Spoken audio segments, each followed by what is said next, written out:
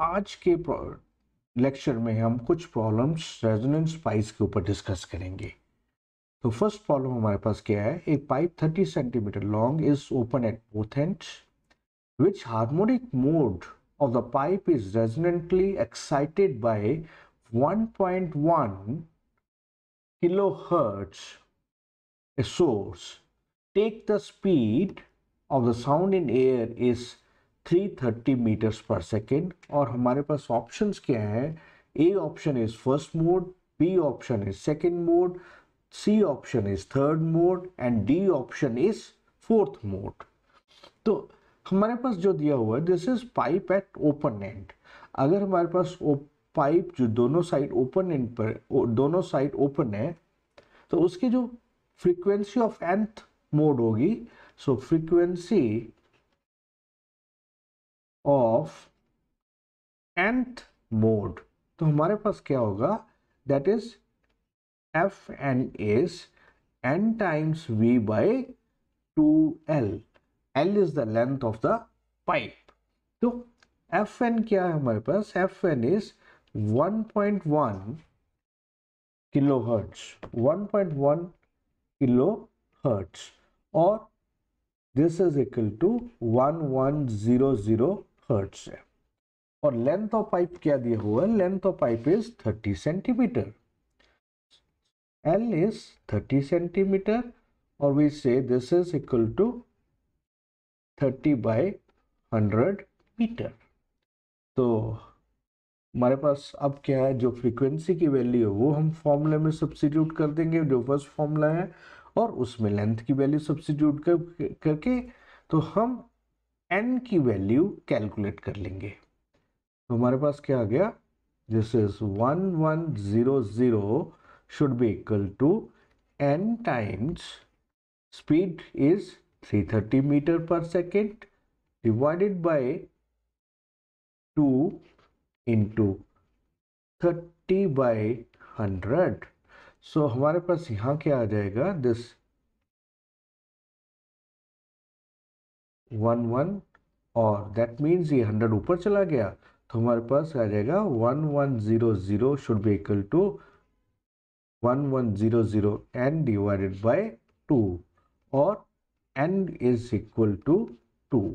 तो हमारे पास right option क्या आ गई, that is the second mode of vibration में पाइप रेजोनेट कर रही है, और B is the right answer. जो सेकेंड क्वेश्चन है, सेकेंड क्वेश्चन में क्या दिया हुआ है, an open pipe resonates with the tuning fork of frequency 500 hertz, it is observed that two successive nodes are formed at a distance of 16 centimeter and 46 centimeter from the open end. Then the speed of sound in air is, जो हमारे पास first option है that is 230 meters per second है, second option हमारे पास 300 meters per second है, third option हमारे पास 320 meters per second है, और fourth option D option means 360 centimetre 360 metres पर सेकेंड है। तो अगर हम बात करें ओपन एंड ऑर्गन पाइप की, तो हमारे पास जो फर्स्ट नोड है वो क्या आएगा, this is first node, then हमारे पास इस तरह सेकेंड नोड फॉर्म होगी, इस तरह सेकेंड नोड फॉर्म होगी, और सिमिलरली नीचे जाएगा पाइप। सो फर्स्ट नोड हमारे पास क्या दिया हुआ है, this is first node is eight 16 centimetre from the open and, और सेकेंड जो नोड है that is eight 46 centimetre from the open and. तो अब दूसरी चीज हमारे पास क्या है, the distance between the two adjacent nodes किसके बराबर होता है, distance between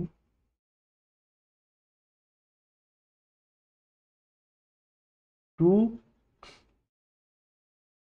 adjacent nodes is lambda by 2।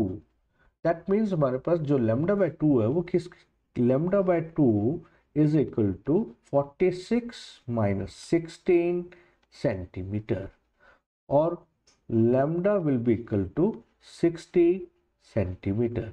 सो जो हमारे पास जो वेवलेंथ है वो कितनी आ गई, lambda is equal to 60 divided by 100 metres. और हमारे पास जब वेवलेंथ आ गई और फ्रीक्वेंसी हमारे पास दी हुई है 500 हर्ट्ज है, we can calculate the speed. Speed हमारे पास आ गई v will be equal to lambda times f। Lambda is, यहां से हमारे पास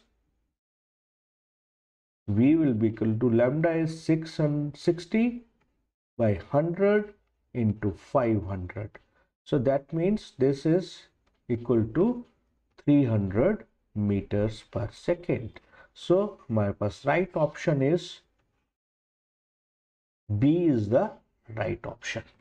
में हमारे पास दिया हुआ है an open pipe is suddenly closed at one end with the result that the frequency of third harmonic is of the closed pipe is found to be higher by 100 hertz. Then the fundamental frequency of the pipe is, first option is 480 hertz, second B option is 300 hertz, C option is 240 hertz and D option is 200 hertz. तो हमारे पास open and में fundamental frequency किसके बराबर है, fundamental frequency for the open and, for open and pipe, fundamental frequency is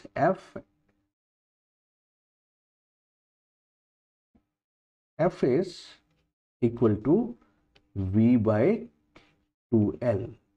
और अगर हम one and close कर दें तो हमारे पास क्लोज्ड एंड पाइप में हमारे पास क्या आएगा, क्लोज्ड एंड पाइप में फ्रीक्वेंसी हमें क्या थर्ड हार्मोनिक दिया हुआ है, तो लेट्स से थर्ड हार्मोनिक की फ्रीक्वेंसी क्या आएगी, this is 3v by 4l। और second thing, the frequency f dash जो थर्ड हार्मोनिक है that is greater than 100 hertz from the fundamental frequency.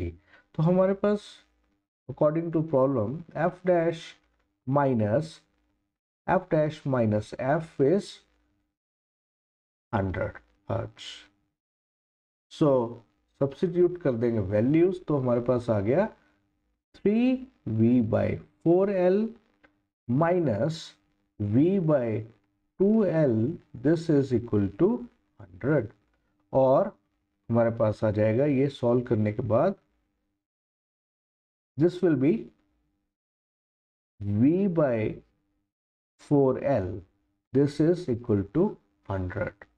और फंडामेंटल फ्रीक्वेंसी क्या है, v by 2l है, अगर v by 4l 100 है तो v by 2l हमारे पास कितना आ जाएगा, दिस विल बी 2 टाइम्स 100। सो तो हमारे पास जो फंडामेंटल फ्रीक्वेंसी है, तो हमारे पास फंडामेंटल फ्रीक्वेंसी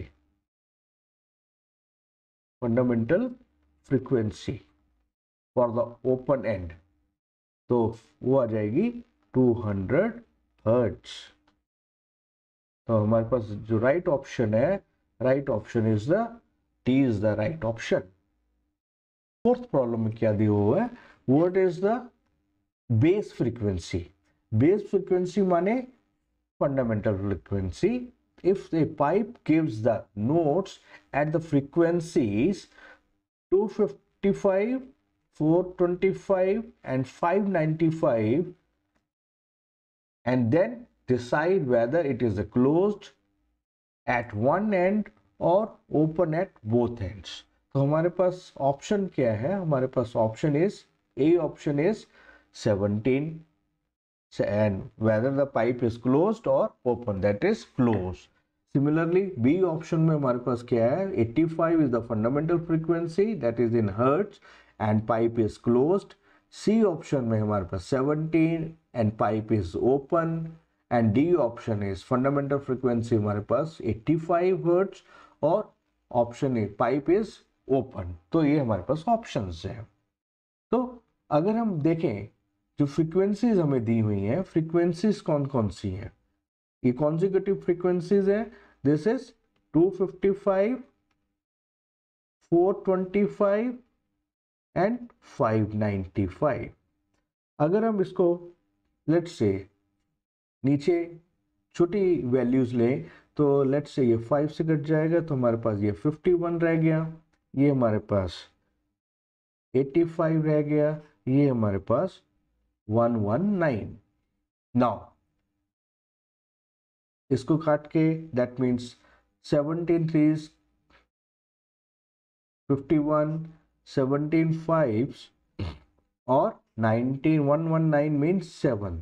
तो हमारे पास जो रेशो आ गई, smallest ratio is 3 3 5 and 7। That means जो ये फ्रीक्वेंसी है 255 hertz corresponds to third frequency, third fundamental, then 425 corresponds to the fifth and 595 corresponds to the seventh।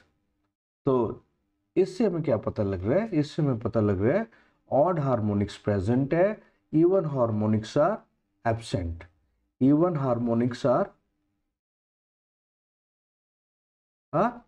Absent. तो दैट मीन्स अगर हमारे पास इवन हार्मोनिक्स एब्सेंट है तो first is pipe के बारे में हमें पता चल जाएगा। पाइप क्या है? Pipe is a closed pipe. So pipe is a closed eight one and. तो फर्स्ट ये तो हमें पता लग गया कि पाइप क्लोज्ड एंड है। अब हमारे पास फंडामेंटल फ्रीक्वेंसी है, तो फंडामेंटल फ्रीक्वेंसी निकालने के लिए हमारे पास क्या है? तो ये जो है थर्ड हार्मोनिक है, third harmonic is equal to 255।